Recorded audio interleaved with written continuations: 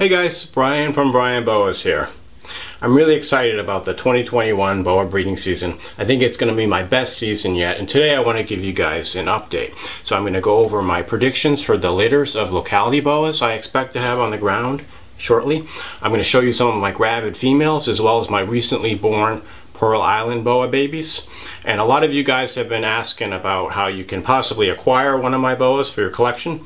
So I'm going to say a little bit more about how we can make that happen. So be sure to stay tuned for that. As you may know if you've been following the channel, 2021 was my most ambitious breeding season yet, with a total of 14 pairings of Locality Boas. And I set these up way back in December, so it's been a busy 6 months, tending to the pairings and monitoring them and looking for post-ovulation sheds, etc. Most of my pairings are over by now. I still have a few left. There's some where I'm still holding out a little bit of hope. Of course, I know a few of these pairings aren't going to be successful this year, but I always like to give them the most chance to make it happen. Typically, I keep my pairings together till about mid-June, so I'll keep them together for another couple weeks, just see what happens. So I'm just going to quickly go over my list here, make sure I get this right. So I said 14 pairings. We had a nice litter of Pearl Island boas born last week, and I'll show you guys the babies in a few minutes, and they're doing great. That was a really nice early surprise. I wasn't expecting it that early, my earliest litter yet. And so as far as red tail boas, it's looking really good this year for Suriname and Peru, including some second generation births from bloodlines I've been working with for over 10 years now, so really excited about those. I may even have multiple births for both Suriname and Peru. My other red tails, my North Brazilian, I'm not entirely sure. I'll show you her in a minute. I go back and forth. She looks gravid, she looks like she's not gravid, so not sure on that one. My Guyana, I still have paired up, and typically my Guyana, who's bred twice for me before, has late litter, so I'm going to give them a little bit longer. And then I'm not really hopeful, unfortunately, on my Paraguay or my Tomatoma Venezuela boas. I don't think that's going to happen this year. As far as the non-red tails, Hog Island Longicata and my Honduran Firebellies are looking like they're gravid.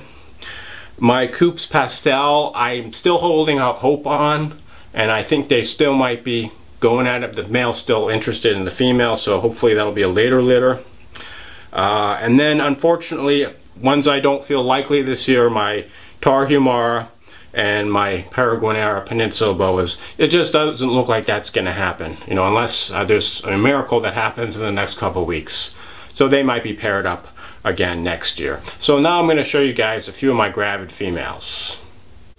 Here's a possible litter I'm super excited about. This is a Suriname red tail, and this is actually the first time I've bred my two main bloodlines I've been working with.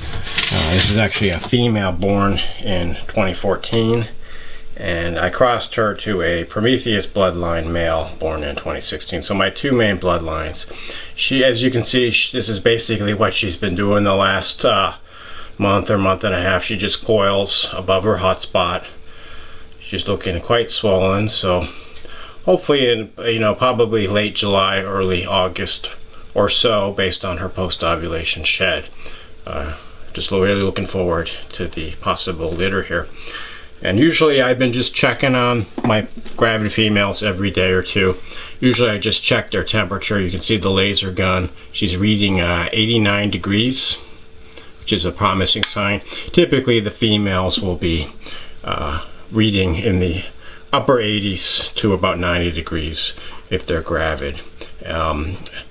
And actually I did a video recently on what I look for in gravid females. Usually it's pretty easy to tell, and this one is definitely showing all the signs, so fingers crossed.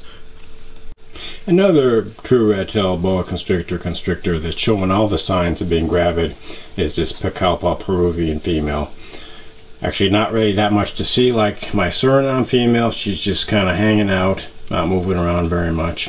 She's actually gone into a shed cycle, which I think is not the post-ovulation shed, but rather a mid-gestation shed, which they sometimes have. Who knows, it could be the post-ovulation shed, which would push the due date out by, probably a month and a half or so. Fingers crossed on this one. We'll have some really nice Picalpa Peruvian red-tailed boas born sometime around the same time as the Surinams. Here's a red-tail I'm not entirely sure about, and this is my North Brazilian red-tail.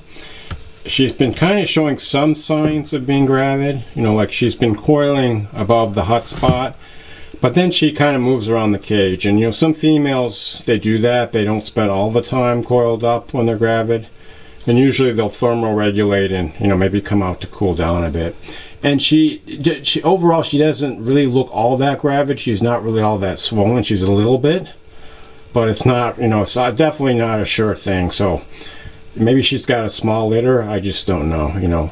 So we'll just have to see, you know, give her some time and, you know, see what happens.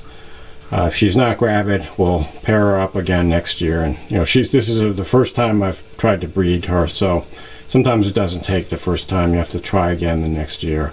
So hopefully we might have some North Brazilians, you know, but if you've been getting your hopes up for one from me this year, unfortunately, you know, it doesn't look like a sure thing at this point.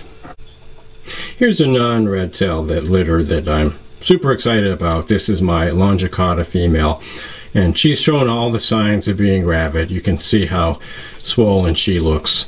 This is actually really exciting because last year in 2020 I tried to breed this animal, wasn't successful. Tried again this year, and looks like hopefully I'll have the desired outcome. But hopefully some Longicauda babies sometime in July, it's looking like. We'll just have to see. Hopefully she's not full of slugs, but like my other gravid females, she just kind of hangs out, doesn't really move around very much, which is definitely a promising sign. Here's a fairly rare locality boa, the Honduran firebelly boa, and my female is definitely looking gravid. You can see pretty swollen looking, just kind of hanging out over the hot spot. And this female I bred twice before. Unfortunately, the last time in 2019, she delivered about 3 weeks early, and there was a litter of 13, but only 2 of them made it. The rest were stillborn. It was really heartbreaking. So I'm just keeping my fingers crossed that she's not going to do that again this year, because there's just so few of these Honduran firebellies around. It's just a absolute shame, you know, to lose any of them. We need as many in captivity as possible if we want to keep these going.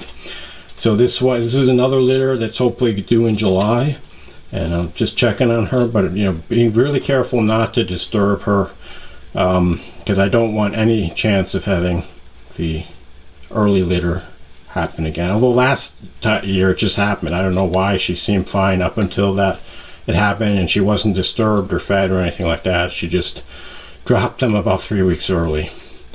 So we'll see what happens this year. Here's another pairing that I'm not exactly sure about, and you can see I still have them together. These are my Coups Pastel Colombian boas, and the female is actually in a shed cycle right now. So I carefully noted when I first noticed she was looking opaque, and then I'll see when she sheds, because the post-ovulation shed cycle is longer than a typical shed cycle. Typically it'll last around 10 days, 10, 11 days or so, whereas a typical shed lasts anywhere from 5 to 7 days before they shed after they go opaque. And it's not always, you know, 100% accurate. Sometimes it varies, but sometimes if you have a longer than normal shed, you can get an idea that your female has had her post-ovulation shed.